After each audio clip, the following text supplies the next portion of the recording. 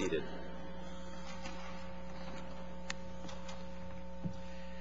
Now, I told Keith that I was going to wait until the message to actually make the official announcement, though he mentioned it at the beginning because so many folks are always late, and some who probably will come in yet won't be here for the announcement, so I may make this announcement again a little bit later on. As he mentioned to you, the Institute for Creation Research, that's the group that puts out Acts and Facts, which we get every other month, and the Days of Praise, which I know many of you use, they are actually, that was the group founded by Dr. Henry Morris, sort of the grandpa of the creationist movement in the United States. They have moved from California, from El Cajon, California, as you know, several years ago, to Dallas, Texas. Great place to be. It's where Dallas Seminary is located.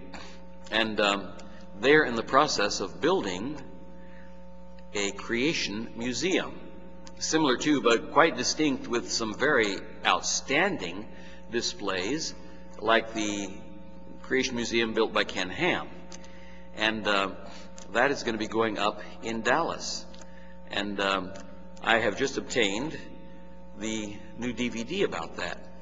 This is a little tiny promotional DVD. It's only 5 minutes long. That museum is going to be called the Dallas Museum of Science and Earth History. And although we're going to continue with our series on Islam and the fact that it is not a religion of peace, and in fact we'll be talking about jihad this coming Wednesday evening, and then there will be 2 Wednesdays off because of the Christmas Day service and the New Year's Eve service. So I'm going to be showing this Wednesday evening. We encourage you, be on time so that you'll have a chance to see this. It's only 5 minutes long, so you can't come in the middle of it. If you miss it, you miss it. And some really incredible, exciting news in relation to that. So that's this Wednesday evening, Dallas Museum of Science and Earth History. We encourage you to be here for that. Now, please take your Bibles and turn with me, if you will, over to the book of Exodus, chapter 12, where I read just a few moments ago, verses 1 through 20. And I'm going to give a recap very quickly here because we have to tie in today with some extremely important things that apply the Passover to the New Testament. Not just to Jesus fulfilling it, coming as God's Lamb into the world at Christmas time, which we talked about somewhat extensively last week, but how that applies to Christian living. How does the Passover apply to you here in 2015, and if you live till next year, 2016, and every year thereafter until the rapture? How does the Passover apply to the way in which you live? What is it that Jesus did at Christmas that changes not merely your eternal destiny, but what changes the way in which you live here and now, the Christian life, if you will? The way in which you demonstrate Christ to the world. The way in which you demonstrate Christ at work and in your home and in your thought patterns and in your speech patterns, in your motives, in your attitudes. How does Passover, 1444 BC, 1445 BC, back in those range, how does that affect the way you are supposed to live today? And the New Testament, I think, makes that very clear for us. So I'm doing a quick recap so that you'll put it into the same nutshell and see this all in one piece. Remember, God gave 7 feasts to Israel. Passover is one of those 7 divine feasts that are explained in the New Testament in their fulfillment.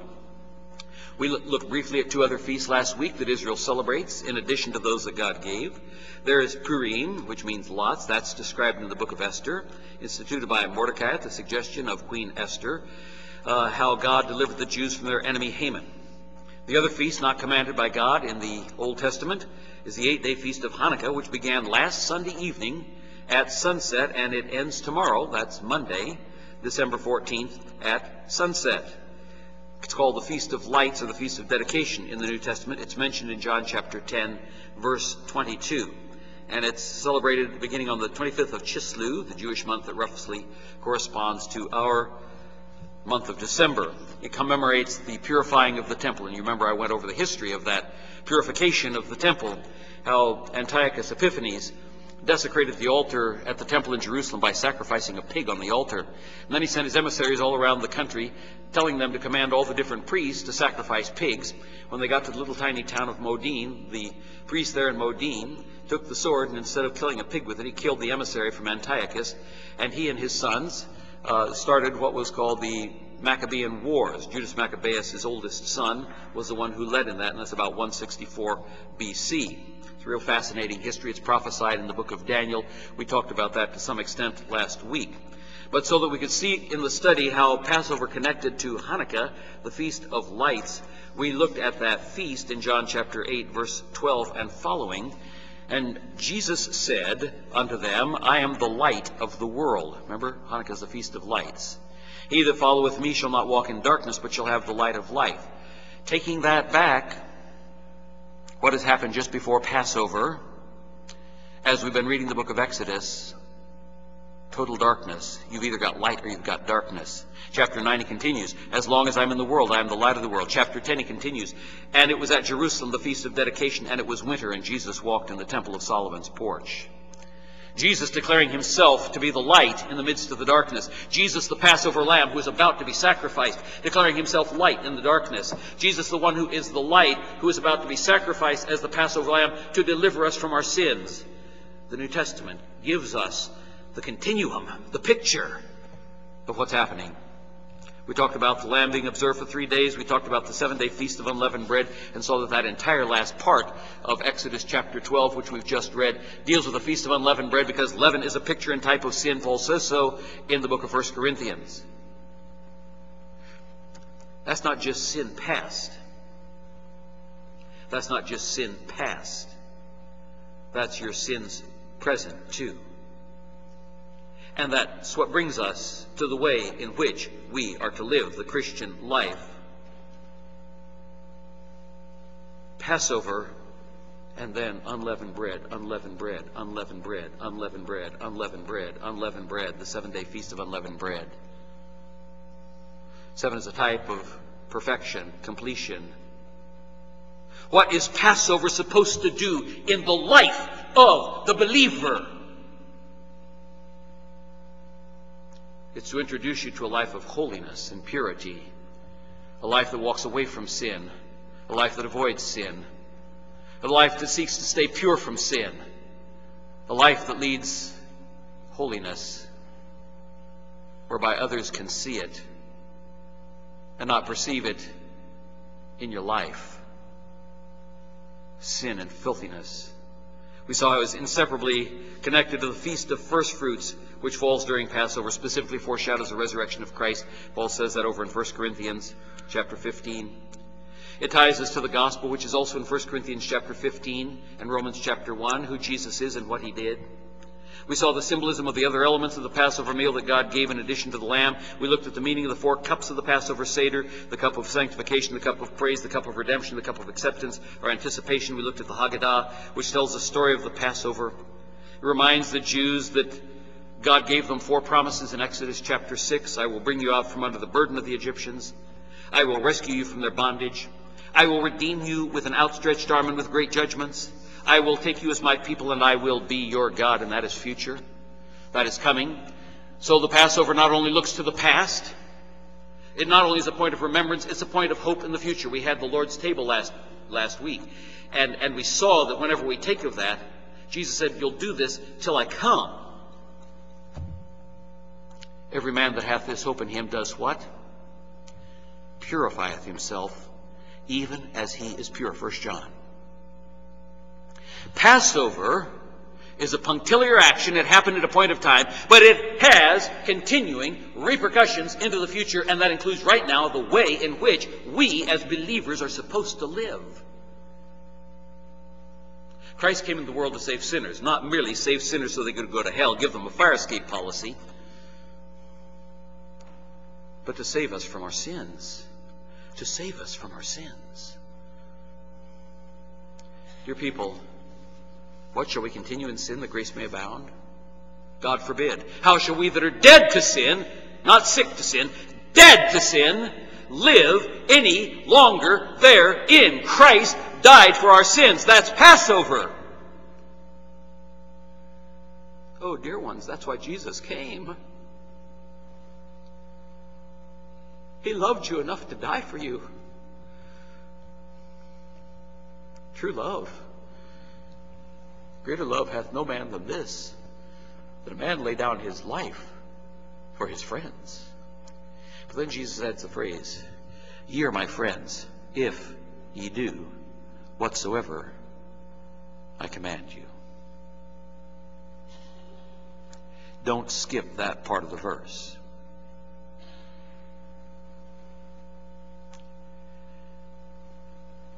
What do you think God thinks of it when you mock the death of his Son by the way in which you live? Can you imagine somebody who loves you so much that he dies in your place? You're guilty.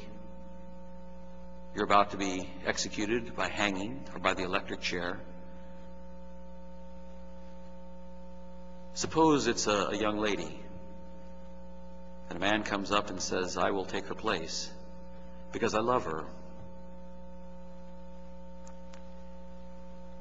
And he takes the bullet for her. He stands in front of the firing squad. He takes the noose. He gets hung. He sits in the chair. He's electrocuted. They inject the chemicals. He's killed. What would you think of that young lady if she sort of laughed as she's putting on her makeup and saying, he was a jerk? What a fool he was. What would you think of her? Dear people, when you and I continue in sin, saying, the grace of God will cover it. Dear people, the Passover lamb came not merely to die for your sins, to give you a fire insurance policy from hell, an escape ladder out of the pit. He came to die for your sins, that you could be holy and pure before him. Oh, dear people, do you understand Passover? Do you understand Passover? I showed you a beautiful Seder plate last week that I gave to Judy when we got engaged in Israel. We talked about the 6 different little cups on that plate and all the things that they mean, the etzah, the zerah, the maror, the karpas, the charoset, the root vegetable. Then I took you on a whirlwind tour that reached back into the Old Testament prophecy, tied us with the Christmas narrative, the Jewish feast of Hanukkah, the declarations of Christ for which they wanted to stone him in John chapter 8. The heresy of reincarnation, that's a grotesque heresy. There used to be people in this church that believed it and pushed it.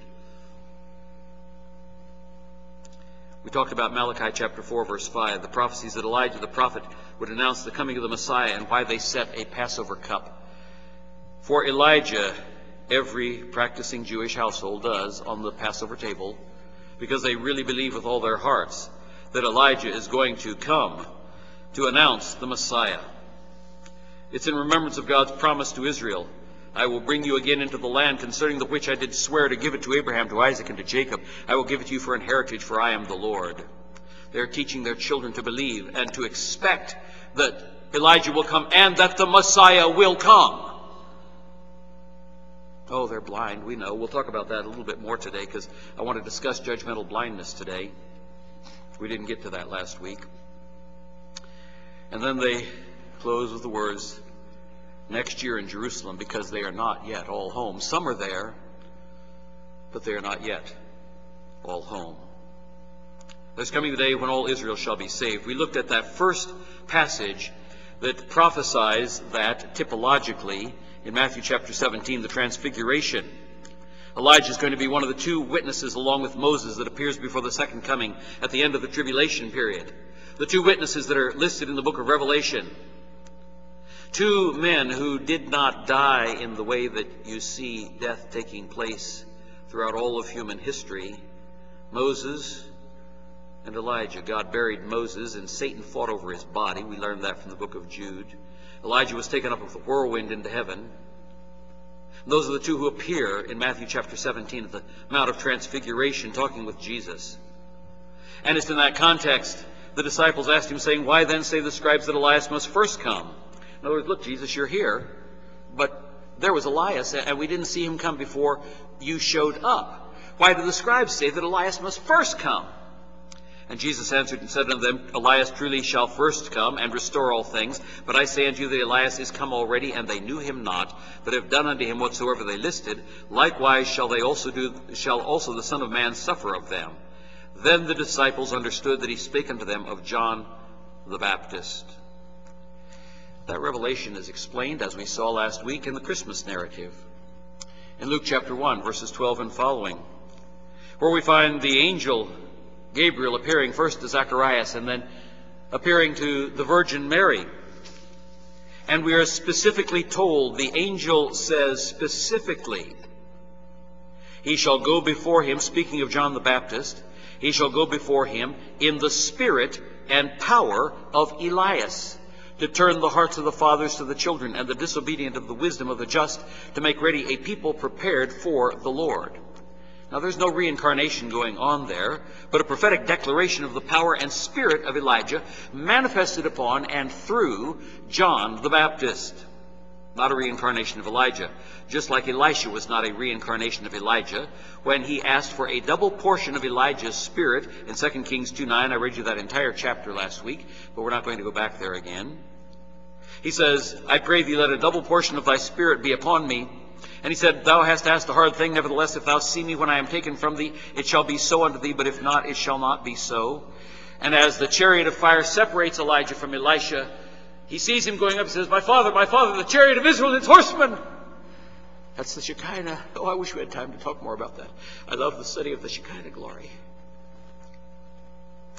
And the mantle falls off of Elijah, and Elisha picks it up. And he goes back to the Jordan River, and he smites the Jordan River. And he says, Where is the Lord God of Elijah? And when he had also smitten the waters, they parted hither and thither, and Elisha went over. And we find twice as many miracles performed by Elisha as by Elijah. A double portion of the Spirit of God rested upon him. That's a fascinating study. John the Baptist did no miracles. We're not talking about the ability to do miracles when we're talking about the power and the Spirit of Elijah here. The Bible tells us specifically that John did no miracles. And so this is not a matter of miracles. It's a matter of prophecy that was given concerning the power with which he would speak. And that brought us back to John 10, the Feast of Dedication, the Feast of Lights, because that was the context in which it said, John did no miracles, but all the things that John spake of this man were true, and many believed on him there.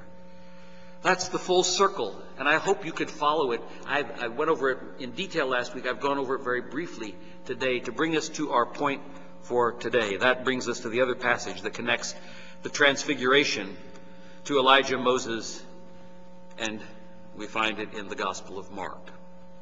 Mark chapter 9. He said unto them, Verily I say unto you, there be some of them that stand here, which shall not taste of death, till they have seen the kingdom of God come with power.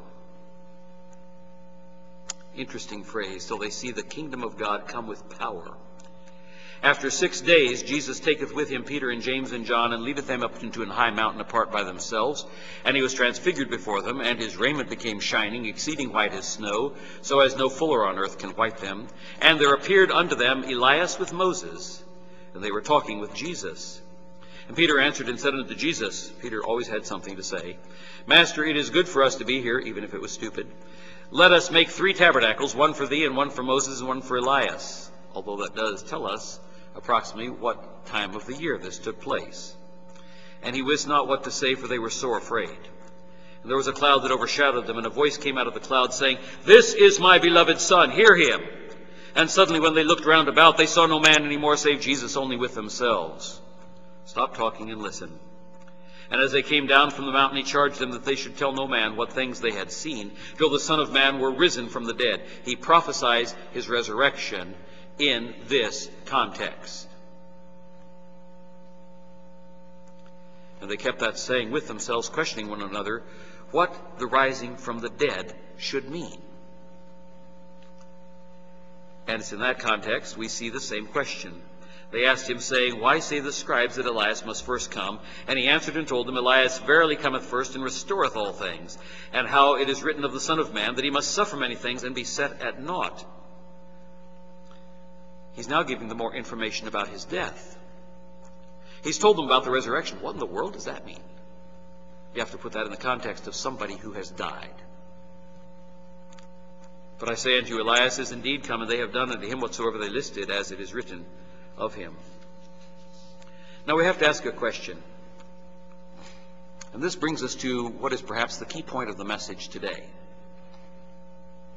because it applies to us, and to whether or not we are living in holiness as a result of the Passover sacrifice of Jesus Christ, God's Lamb given at Christmas, not so that you could do what you want, but so that you would be empowered to do what you ought. Remember that. Not so that you can do what you want, that's the flesh, but so that you can be empowered to do what you ought to do. So here's the question. Why are the Jews not able to see the truth when it is so plain? We've just looked at all these feasts. We've looked at the way that they connect with each other.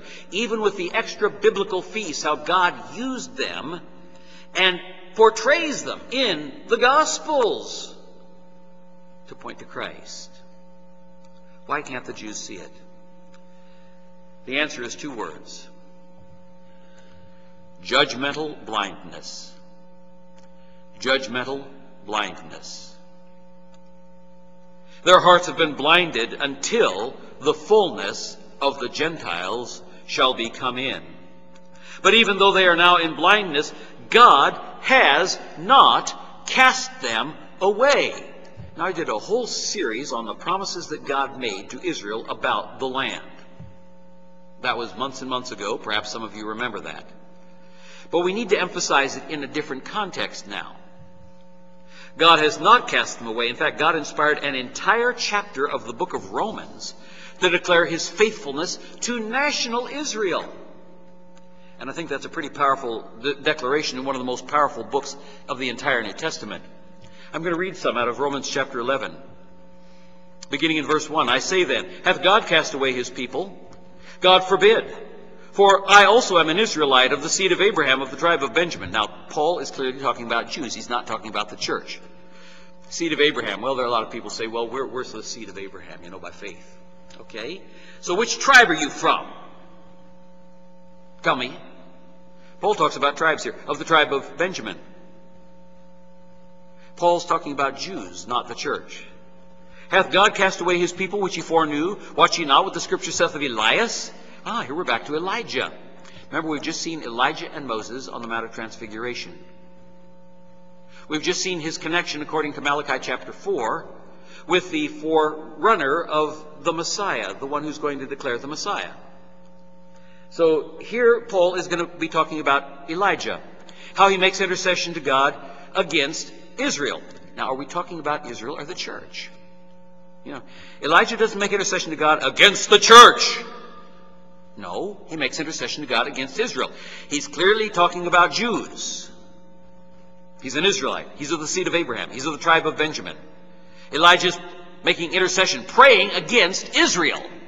Elijah was not praying against the church, saying, Lord, they have killed thy prophets and digged down thine altars, and I am left alone, and they seek my life. But what saith the answer of God unto him? I have reserved to myself 7,000 men who have not bowed the knee to the image of Baal. So often we feel like we're us four and no more. There's a little teeny-weeny group of people here. We're the only ones who are faithfully holding out against the flood that's coming in. Nonsense. Don't have a pity party for yourself. God has a purpose for this church. That's why it's still here.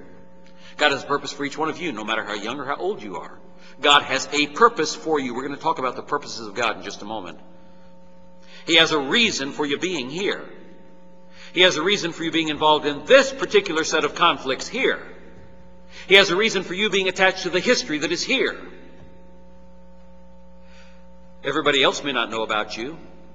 You may not know about everybody else who's out there fighting battles either.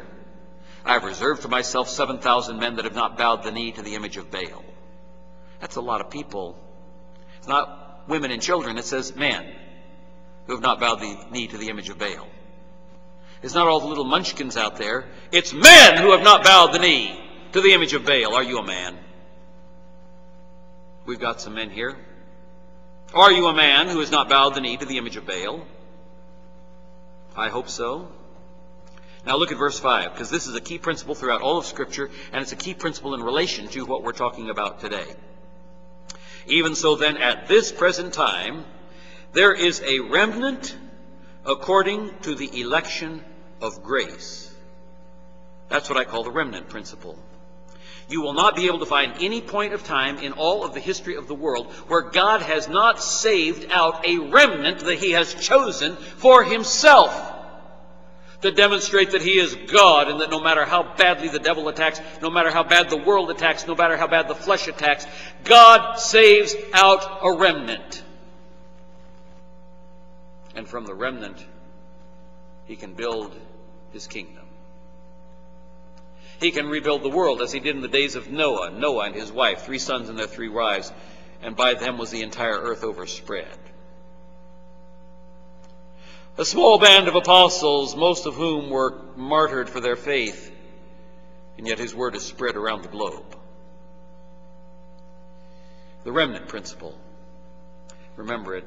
Romans 11:5. There is a remnant according to their free will choice. Is that what it says? According to how well they can hang in there by themselves. By tooth and toenail they have hung on. No, that's not what it says. According to the election of grace. Election is not based on works. Election is not based on whether or not God looked down the corridors of time and saw that you were a pretty good guy, and so He decided to choose you. Election of grace. The grace of God. He looked down and said, who's the worst person I could pull out of all that rubbish and mess and filthy sewage down there? Who is the very worst one? And He said, there's one. There's one. There's one. We have nothing whereof to boast. It's grace. Verse 6. And if by grace, then it is no more of works. Otherwise, grace is no more grace. But if it be of works, then it's no more grace. Otherwise, work is no more work. In other words, the grace of God was overwhelmingly at work even under the law. He's been talking about Israel, remember? He's been talking about Israel in rebellion to the law. He's been talking about Elijah saying, God, I'm the only one left.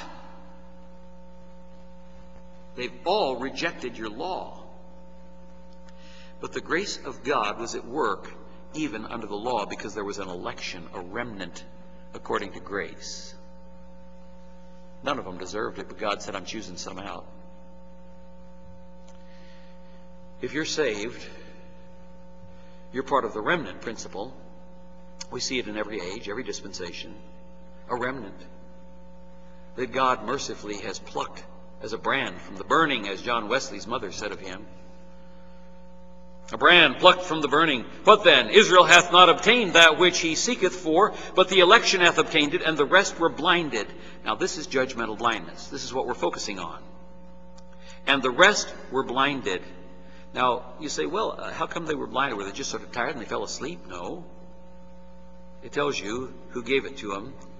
According as it is written, God hath given them the spirit of slumber. Eyes that they should not see, ears that they should not hear unto this day. Now that, folks, is a quotation out of Isaiah chapter 29, verse 10. That particular chapter, chapter 29, is the chapter that says, woe unto Ariel, the city where David lived.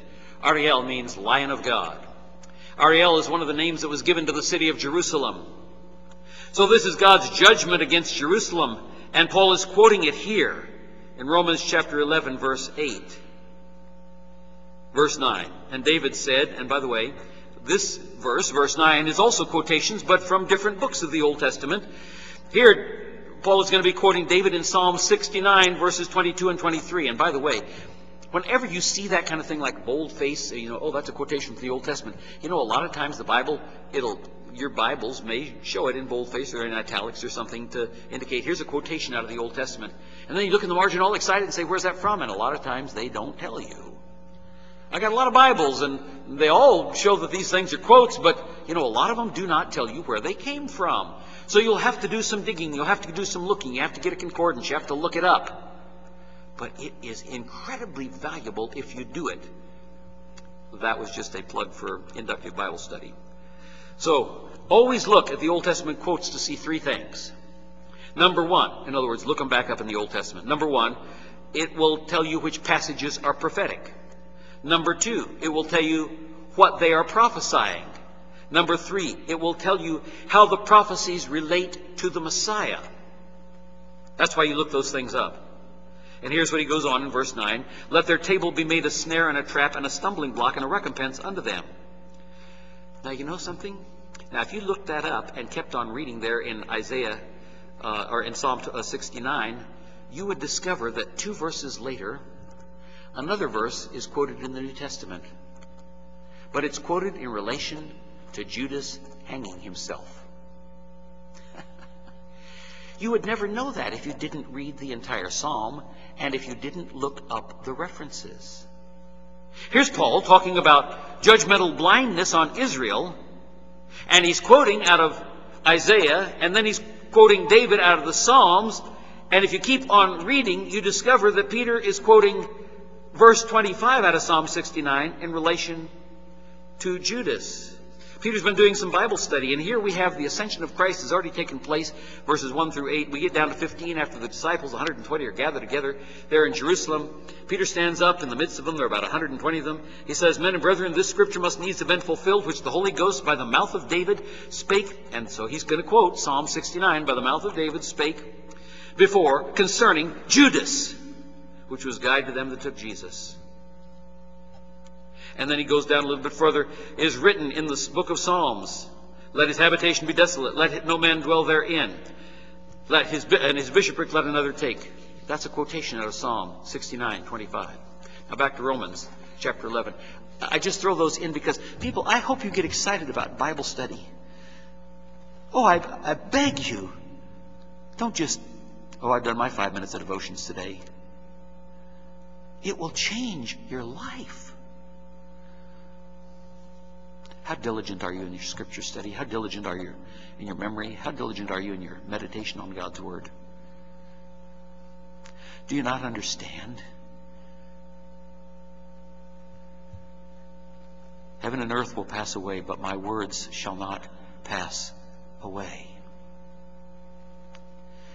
Doesn't matter what you hang on to here. It's going to be gone. But God's Word won't. How much, how intensely do you want the Word of God? Or is it just sort of a ho-hum? Well, I'll get to it maybe. Too busy today. Got some Christmas shopping to do, you know. Well, not feeling real good today, so I think, I have to do all these other things, but instead of my Bible study time and my meditation and memory study, I think I'll just take a nap. Hey, you can't deprive me of my football game. I know it falls when I normally would be looking at God's Word, but football, the Bible will always be there, but this game, oh man, do you know who's playing in this game? People, where are your priorities? Where are your priorities? You will give an account someday. So will I. I shudder about it every day. I weep about it every day. I say, Lord, I commit my works unto you. Please establish my thoughts. That's a prayer out of the Scriptures.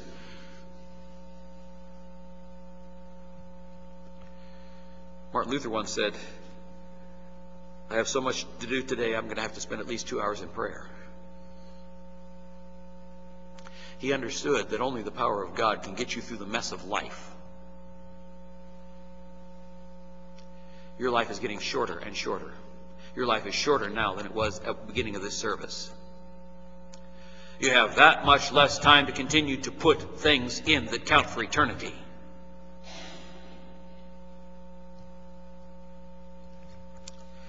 Let me move on.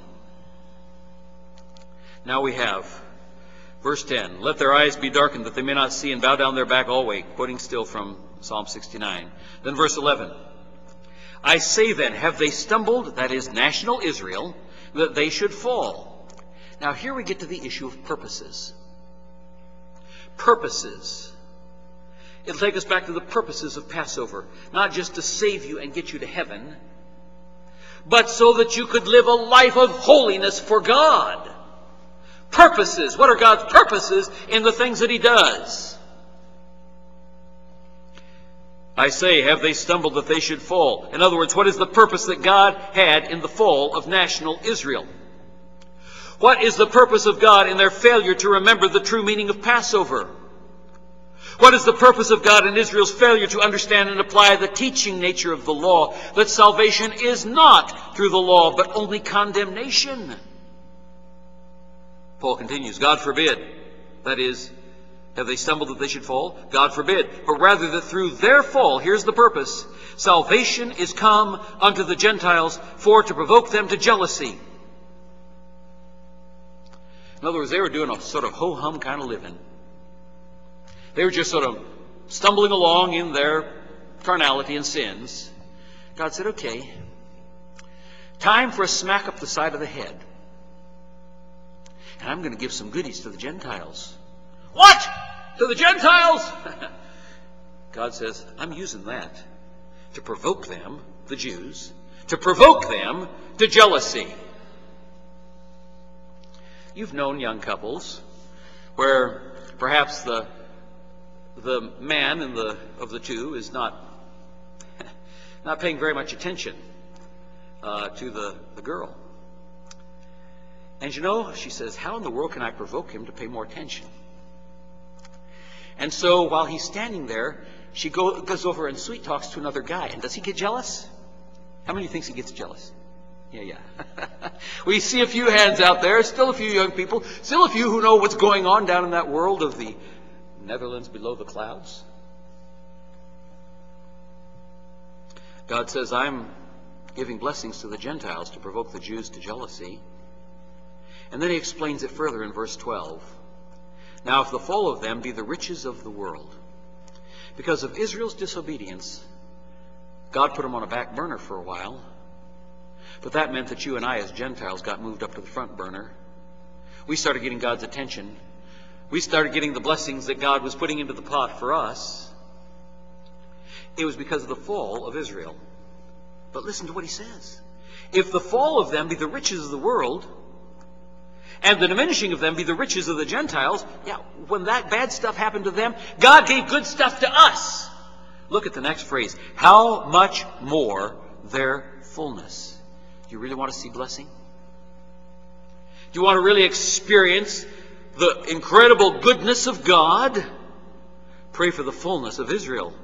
He says, for I speak to you Gentiles, inasmuch as I am the apostle of the Gentiles, I magnify mine office. If by any means I may provoke to emulation them which are my flesh, that is the Jews. He said, I'm an Israelite, I'm a Benjaminite, I'm from the seed of Abraham, and might save some of them. Now, verse 15 explains it.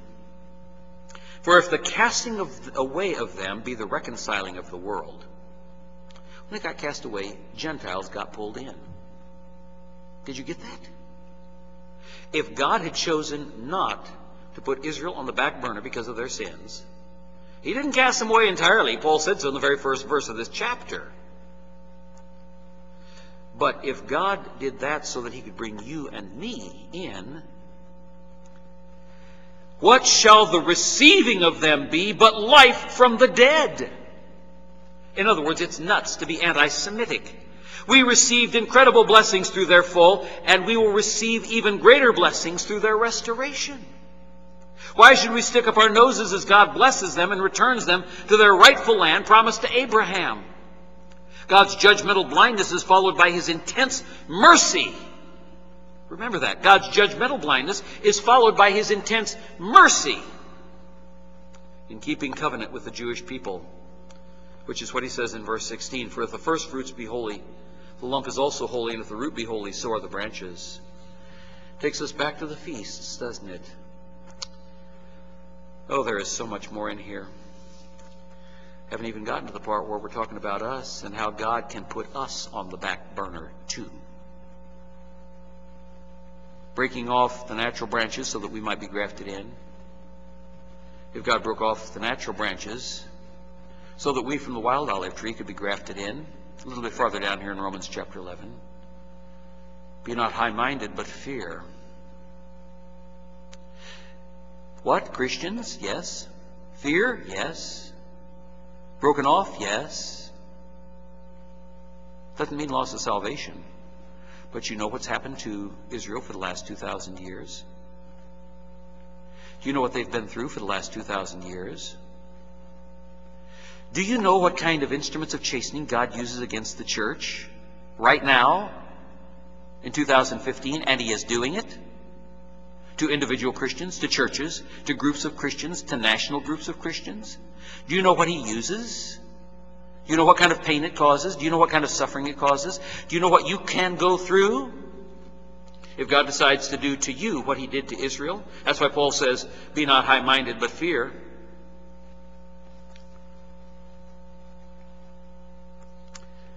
Our time is up. I'm going to have to stop at that point.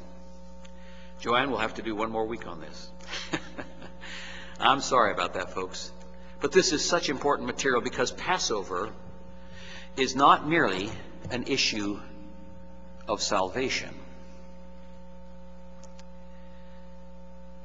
That's why it is immediately and intensely followed by the Feast of Unleavened Bread. Passover gives the ground, it gives the foundation, it gives the ability, it gives the escape from eternal damnation so that we can enter into a life of holiness, a life of purity, a life of godliness, a life that brings glory to Jesus Christ and not shame and reproach and scorn. If you've trusted Christ as your Savior, you've heard me ask this question many times. So you say you're a Christian? How has it changed your life? Our gracious Heavenly Father, how we thank you once again for your word and for its power. Oh, that we might understand Passover. Not just the initial passing over of the angel of death, but how it wrought transformation and freedom. Freedom. As you brought Israel out of Egypt, the world, out from under the bondage of Pharaoh, Satan, and gave them a life. That we might be transformed by the grace of God, transformed by the renewing of our mind. Oh, Father, that we might present our bodies a living sacrifice, holy, acceptable unto God, which is our reasonable service. And be not conformed to this world, but be ye transformed by the renewing of your mind, that you may prove what is that good and acceptable and perfect will of God. Father, we commit these things to you. In Jesus' name, amen. Amen. Our closing hymn for today